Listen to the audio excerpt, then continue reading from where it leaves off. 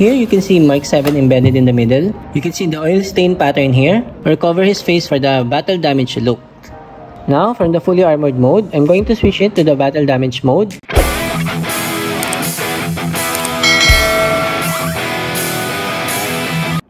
Hello, welcome back to my channel. Today, I'm going to unbox this Hot Toys MMS 500 Iron Man Mark 7 diecast, which is based on the appearance of Iron Man in the first Avengers movie. Let's start off with the packaging. On front of the box, on top, you can see Marvel Avengers. At the center, you can see the image of Iron Man. Then here, you can see Iron Man Mark 7, then the Hot Toys, Movie Masterpiece, and Movie Masterpiece diecast logos. On the side, you can see the actual box with the Avengers logo embedded in the middle. And at the back, you can see Iron Man, the cast and crew responsible for making this figure, company and warning information, holographic sticker as a sign of authenticity, and lastly, the Marvel logo and barcode. I'm super excited. Let's now take the box out by sliding it out. All Iron Man diecast figure has a white styrofoam box, but for Mark 7, it's a black styrofoam. Mark 7 was the first suit designed for automatic deployment and assembly. It possessed extensive flight and weapons upgrades, and it was notably or specially used during the Battle of New York in the Avengers movie. Here you can see Mark 7 embedded in the middle. Let's lift the box cover. Whoa. You can see the figure and the accessories on the first tray. Under it, you can see the second tray with more accessories that are included with the figure. And here's the instruction manual, which I will read later.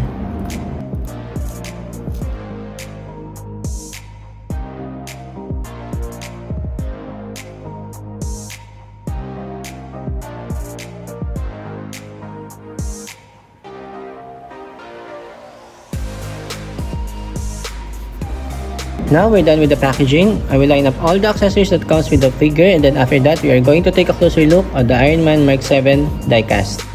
So here are all the accessories that are included. Let's start off with the display base stand. You can see the oil stain pattern here, a shattered glass, and a bullet casings design on this display base. And of course the Marvel logo and the Avengers Mark 7 printed in front of the base stand. Next is a display-based dynamic flight pole and clip, which you can use to have Iron Man floating in mid-air or use it for dynamic poses. This will support Iron Man with any poses and keep the figure from falling over. Then, a bunch of batteries. It comes with 15 batteries that you can use to light up the Iron Man figure. It also comes with a screw and a plastic tool to help you in accessing the figure's panel, battery cover, and of course, installing the batteries. Now, let's go and take a look at the two head sculpts. First is the Iron Man head sculpt with light up function. This is where you can put the batteries. You need to remove the faceplate or mask first, then unscrew this battery compartment and put 3 LR621 batteries. Then here are the toggle on and off switch.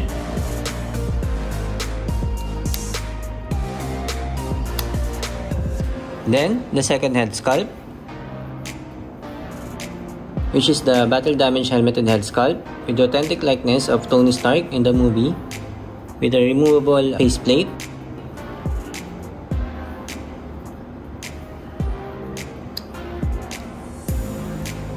You can see the detailed beard, wrinkles, and Tony Stark's skin texture. You can see the mechanical details on each side. These metal wire effects inside, which are really fantastic. Same as all the Iron Man figures, you can put this mask on top of the head so you can display it like this.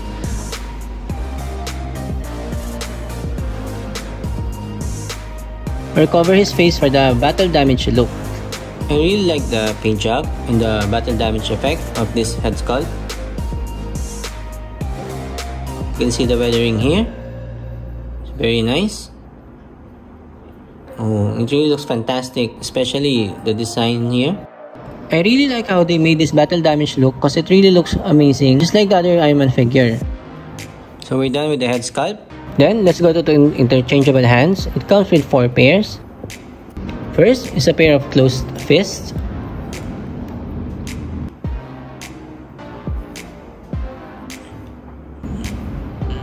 Then there is one pair of battle hands with light up repulsors.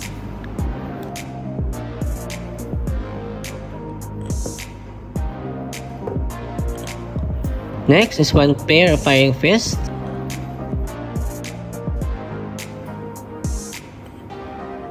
And lastly, a pair of hands with articulated fingers with light-up repulsors.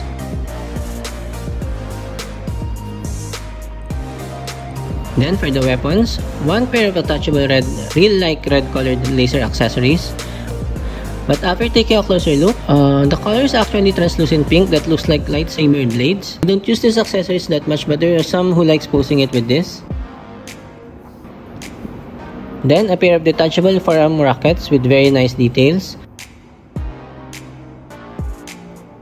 You can see the rocket in metallic gold and silver color. Next is a pair of missile pod that you can attach to the pod itself. You can also attach the laser effect accessories by plugging it over here for a nicer look.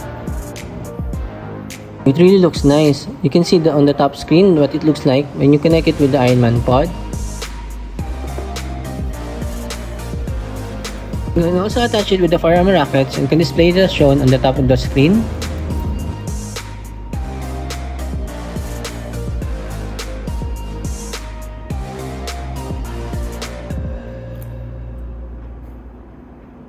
Next are the 3 sets of interchangeable shoulder armor. It comes in 3 modes, which are the missile, battle damage, and normal mode. To start off with the missile firing shoulder armor, it is highly detailed. You can see all the missiles in red color if the missile is ready to pop out, or you can shoot the missiles out anytime. Then next is the normal shoulder armor.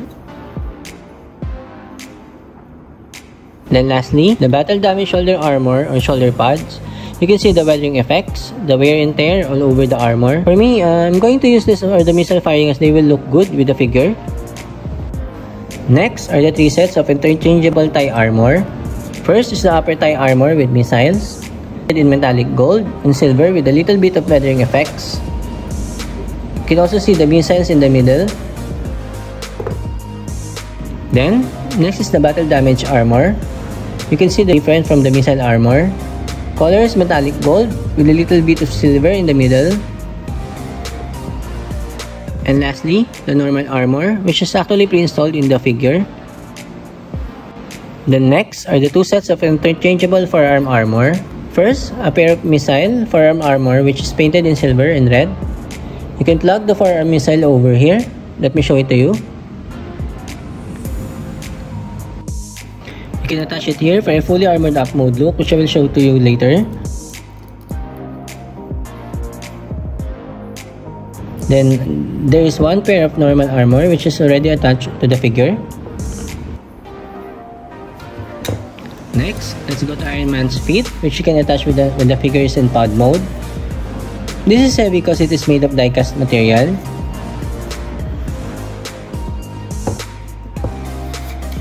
And lastly, this chest piece for the pod mode. You can see the details, the weathering, battle damage effects of the chest plate, the combination of paint and the mechanical details, which are really amazing. You can detach this and swap this with the normal mode, and then interchange this battle damage chest plate to the figure. This special accessory lights up.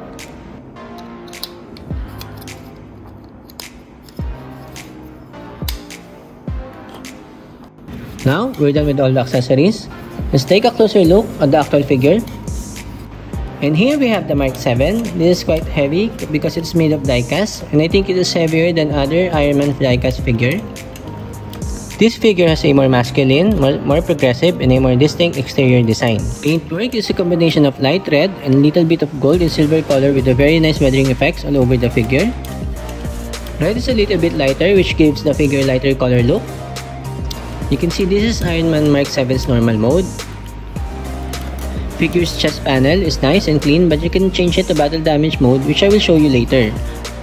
The chest plate can be easily removed and attached because of the magnet and the traditional clip on behind this chest plate. And here you can see the mechanical details on the chest, which are also very clean and highly detailed.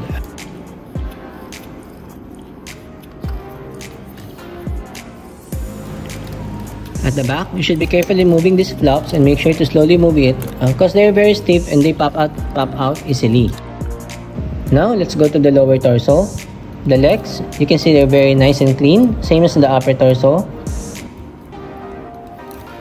It is very highly detailed. The painting is a combination of metallic gold, silver, and red. I also like the weathering effects.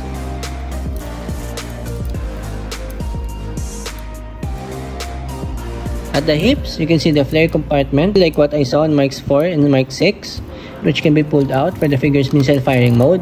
I also saw it on Mark 2, which is attachable.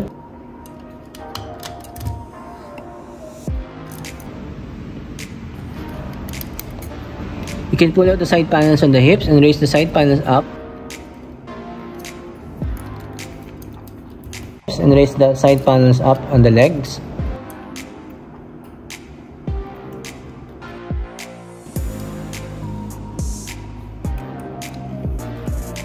At the back of the legs, you can also raise this up so you can see the details.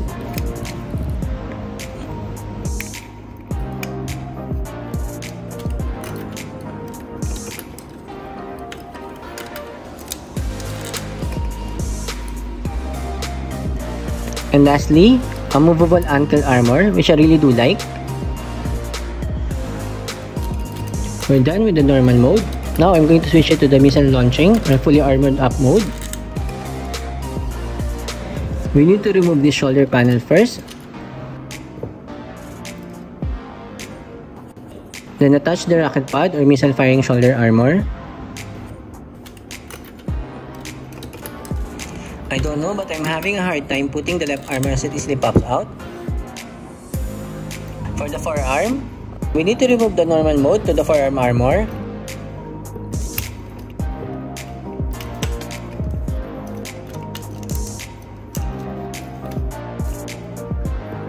Then attach the forearm missile or forearm rockets.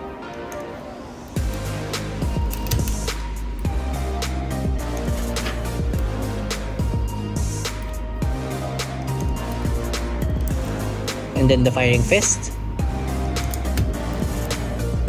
And let's go to the lower torso. Let's remove the normal tie armor. Then install this tie armor missile version.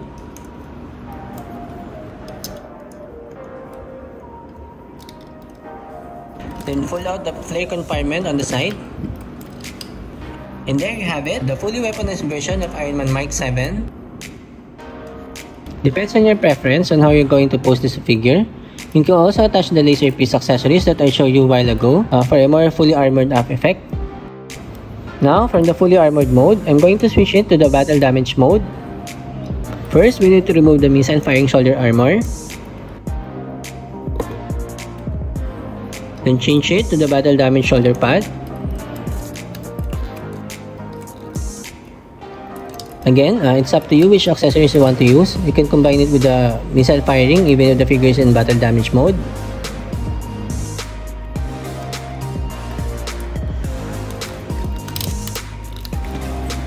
Then, let's change the helmeted head into Tony Stark's head sculpt.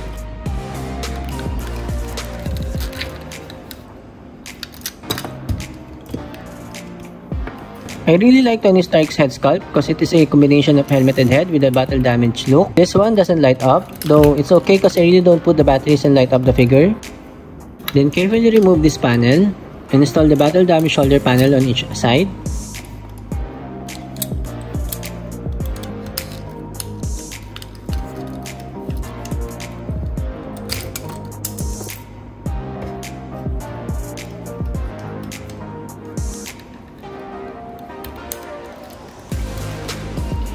After that, attach the battle damage chest plate.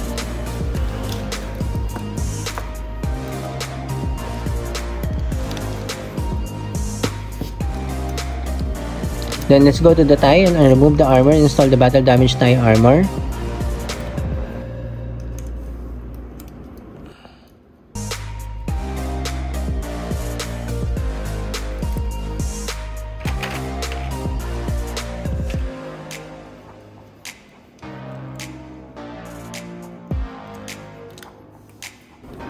Wow, I really like how it looks. It really looks amazing and I can't wait to pose it with my other figures. I think I will just remove the normal shoulder pad to missile firing and combine it with this battle damage mode for a cooler look, which I really do like. That's it for the battle damage mode. So that's it for today's video. This is Hot Toys MMS 500 Iron Man Mark 7 diecast. Thank you for watching.